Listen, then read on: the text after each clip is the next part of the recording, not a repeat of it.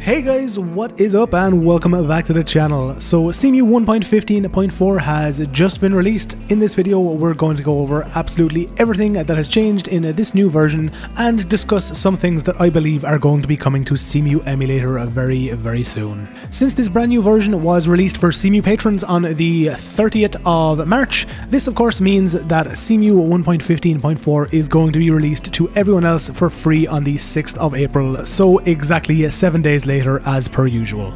Now, unfortunately, if you were expecting the Vulkan API to be released in this new Cemu version, I unfortunately have some bad news for you. As we had speculated before, this is mainly going to be a bug fixing release, and to be honest, with a title like 1.15.4 instead of 1.16.0, I don't think there's anything else anyone really expected. Now that all that's out of the way, let's take a look at everything that is included in this brand new 1.15.4 version. First of all, they have given us an update that means that the gamepad view is now going to work within the OS screen API. This is mainly a fix for some homebrew applications, so if you yourself are a homebrew developer, this is going to be some very cool news for you.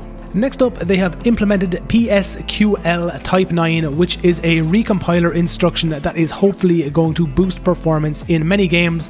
One such game that was given as an example was Hyrule Warriors, especially so when played in its co-op multiplayer mode. They have fixed a bug in texture copy operations in relation to non-zero MIP levels. This bug itself affected the game you're watching right now, Splatoon. Thankfully, with this bug fixed, the shadows in the main lobby area are now no longer completely broken. Next up, they have added support for two brand new texture formats. With this new implementation, any crashing that you may have experienced when playing through Resident Evil Revelations should now be solved. And finally, for this graphical fixes section, they have also listed minor optimizations, though to be honest, in all of my testing so far on 1.15.4, I haven't seen too much of a performance increase, except for obviously in the games which I have just finished discussing. Next up, and in relation to gamepad input, they have added support for the hot plugging of any configured controllers while any of your games are running.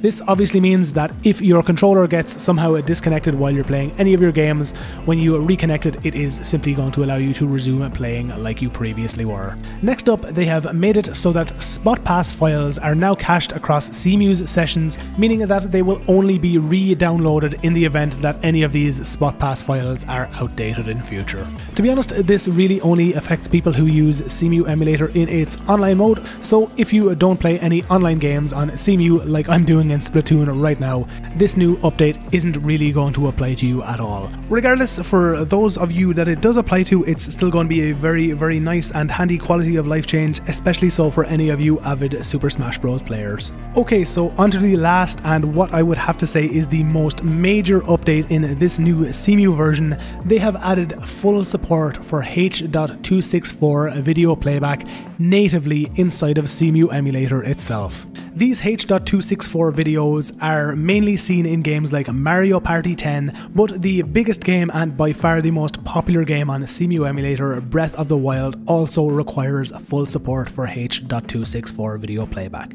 Previously, in older Cemu versions, we were able to see these videos in The Legend of Zelda Breath of the Wild due to a plugin that I would imagine most of you are aware of, Cemu Hook. So why, you may ask, do I think that this is a major part of this update? This now means that The Legend of Zelda Breath of the Wild is fully playable the entire way through, just using Cemu Emulator itself, with absolutely no outside interference or outside plugins needed at all. An absolutely enormous step for the emulator. The addition of H.264 video playback has been something that Cemu's users, especially so over on the official Discord, have been asking for a long time, and also thanks to this, Cemu is one step closer to losing its reliance on the utilization of Cemu Hook at all. Now, Cemu Hook is still going to be required in the event that you want to use graphics packs like Clarity in order to boost the visuals of your game, or indeed if you want to use the FPS++ graphics graphics pack lots of you are likely going to be familiar with. It allows you to play this game back at 60 frames per second or higher. Now obviously a lot of you guys out there want to attain 60 frames per second, but watching the gameplay right now, which is me playing Breath of the Wild at 8K resolution and a locked 30 FPS without the utilization or the installation of Cemu Hook, it's still a pretty damn cool achievement for Cemu Emulator as a whole. If you yourself want to read over the entire changelog for 1.15.4, I will have it linked down in the description of this video in a text format. For now, I'm going to leave you with some gameplay of The Legend of Zelda Breath of the Wild running natively on Cemu Emulator in its stock configuration, just to show you guys how well it now runs even without Cemu Hook installed.